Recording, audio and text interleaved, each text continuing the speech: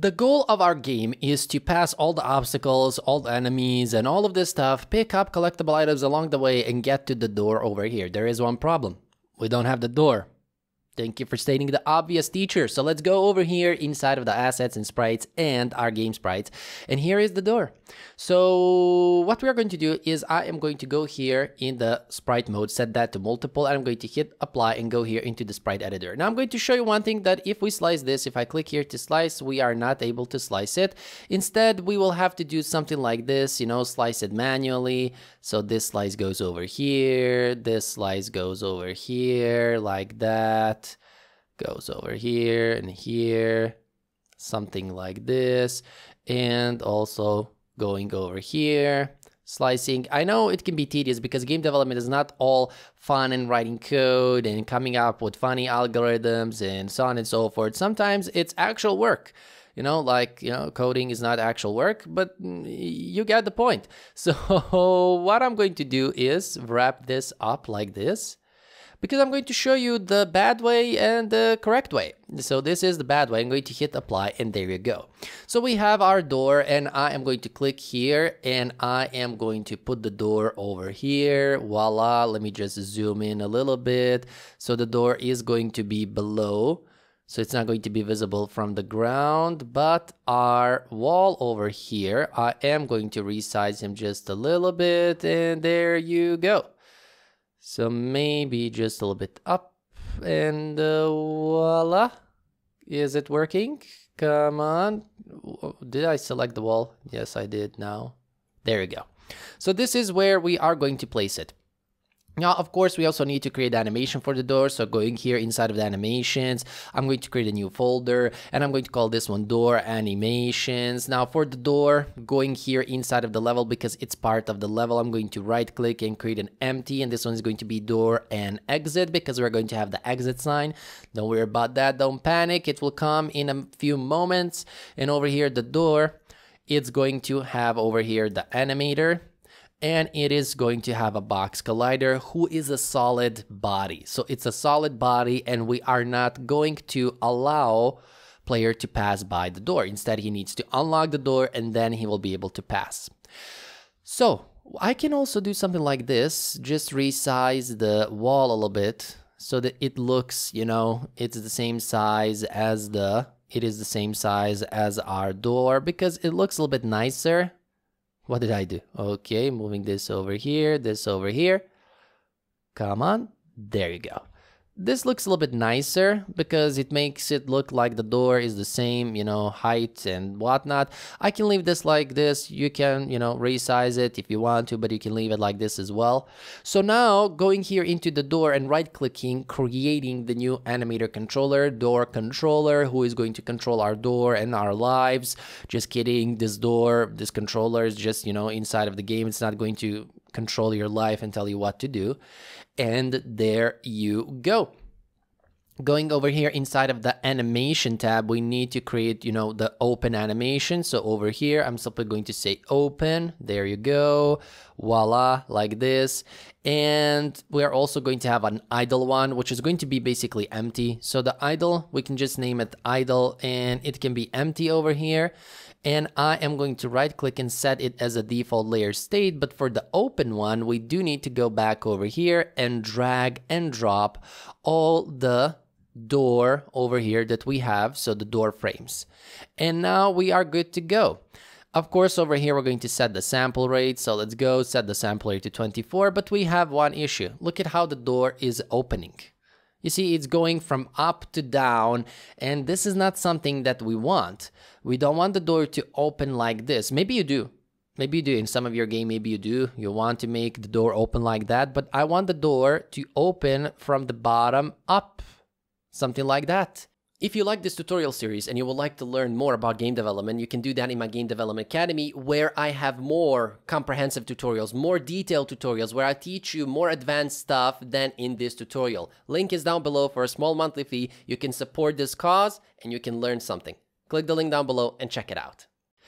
Now, in order for us to do this, it comes down to the sprite and how we sliced it. So over here, we have sliced it like this, like this, like this, like this. But what we can do is I can click here on the slice, and instead of using the Unity's automatic slice, which is good, by the way, sometimes it cannot differentiate everything, you know, it cannot differentiate every single sprite that you have inside of your sprite sheet, maybe small sprites and so on and so forth. In my Game Development Academy, in my courses, if you follow them, you saw examples for that. So what we're going to do is we're going to use this grid by cell size. And over here, we can specify by which size we want Unity to cut all of these sprites. Now for the X, I am going to use 177, and for the Y, I'm going to use 255.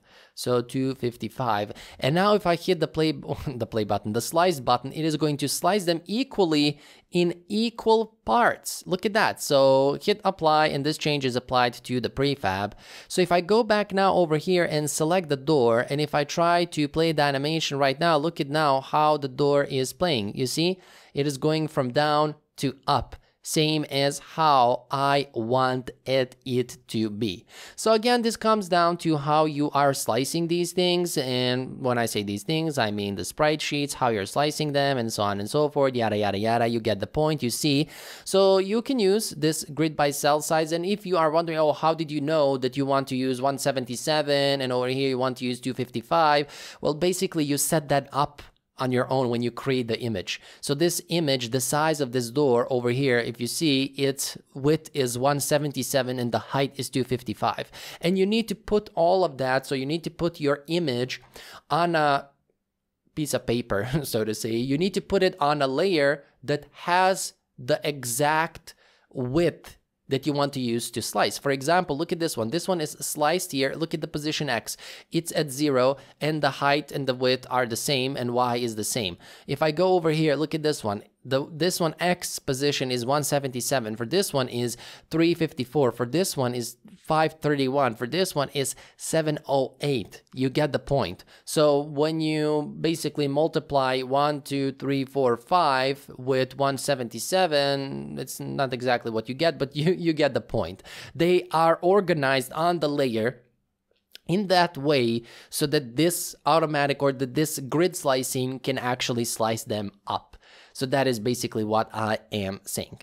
So this is when it comes to the door, and I'm satisfied how the door looks like. So the wall over here has a -1 for order in layer, and this one has 0. I can probably set this one at -2, and the door, yeah, it can stay like this. There you go, it can stay like this. The last part is to take the exit, which is also here inside of our sprite or game sprite. So take the exit, change the sprite mode to multiple, and hit the apply button. And over here in the sprite editor, we are going to slice it up. So click here, slice. And did it slice it? Actually, no. It's tried to slice it grid by cell size. I'm going to slice it up like this. There you go. We have the exit now. And hit apply. So going back over here, I'm simply going to take the exit and place it over here. Come on, I believe this is okay. Yep, this can be fine. Maybe I can just, resize it to 0.8, 0.8, something like that, or even 0.9. So 0.9, it's actually 0.9, not divided by 9. There you go, 0.9 over here, like this. And voila. The exit is also going to be a child here under door and exit, and I'm going to fold all of these, and I'm simply going to call it exit, and this one is only going to have a animator. So animator, and going over here inside of the animations, door animations, right click, this one is going to be the exit animations, and over here right click and create a controller, which is going to be our exit controller. And simply attach the exit controller over here. So let's go, drag and drop, voila. And inside of the animation tab, create the exit animation. So simply exit. And no, I placed it inside of the door. So here it is. I want to place this one inside of the animations, exit. There you go. Going back here into the sprite folder, simply dragging, dropping these 2 frames. What is up? Come on. Going here, selecting all of that. There you go. So now it works. And let's go over here and simply set that. So set the sample rate and check it out.